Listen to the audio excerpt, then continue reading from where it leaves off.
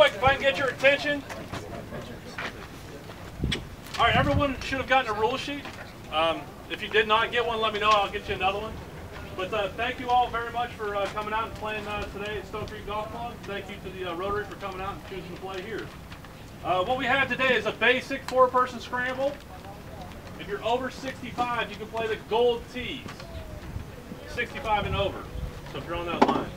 White tees for everybody, all the other men, and red tees for the women. Long drive hole is hole number 5, and closest to the pin is going to be hole number 12. We also have a hole-in-one prize on hole number 17 that's good for the first hole-in-one.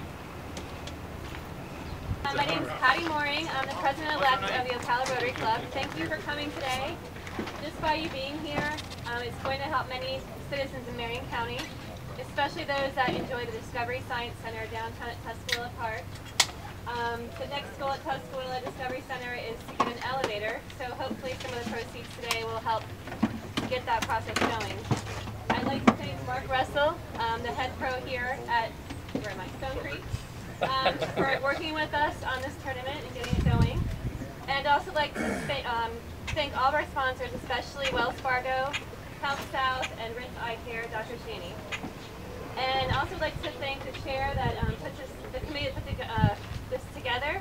Tom Romanak was in charge, and then Lee, Kay, Tom, Al, Dennis, and Terry all helped, as well as the entire club. So thank you for everybody. And have a great time, stay hydrated, and good luck.